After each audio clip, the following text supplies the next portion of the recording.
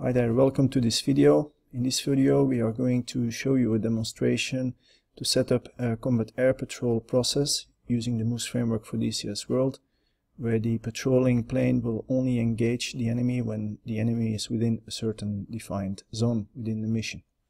For this purpose we've a little bit modified the demonstration mission of the previous scenario. The A-10 is flying quite a distance towards the patrol zone, but when it enters this zone here, which is a polygon zone defined by the, well, disabled unit engage zone. So when the A-10 is flying in here in this polygon, then the Su-27 will engage. And until that, it will patrol in the patrol zone. Let's have a look at the mission script. The mission script can be found in test missions, combat air patrol, and then it should have been 11, I will rename that, but for the moment CAP-10 or 11, cap and engage within the zone. Okay, let me minimize that.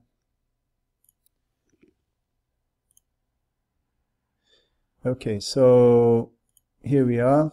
The cap plane object is created from using the group find by name method, searching for plane. We got a patrol zone setup, which is this one here. Yeah, we got a cap zone now created as demonstrated within the previous missions. And now we use another API which is called or another object within our mission which is called zone polygon, which we create. So we created an engage zone group, which is basically the disabled group searching for the name engage zone, which is this one. So this is then the group, and with that, using that group object, we can now define the polygon zone. We give the polygon zone a name, and we give the group as a parameter, and as a result you get the cap engage zone, which is a polygon zone, this one. So now we set the controllable for the process, and now we do this one, engage zone. And what we do is we give as a parameter the zone. And when you start the process, the Su-27 will keep patrolling until the A-10 enters that zone, and then it will engage.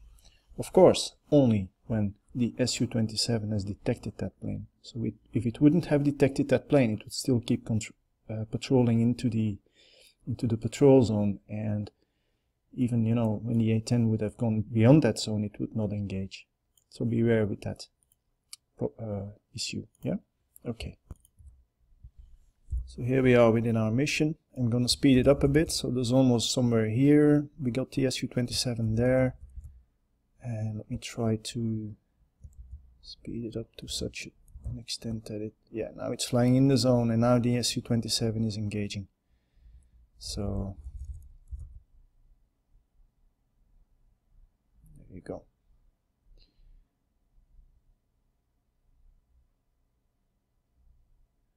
Yeah, the AI. Okay, I hope this demonstrates it. Thank you for watching. Bye.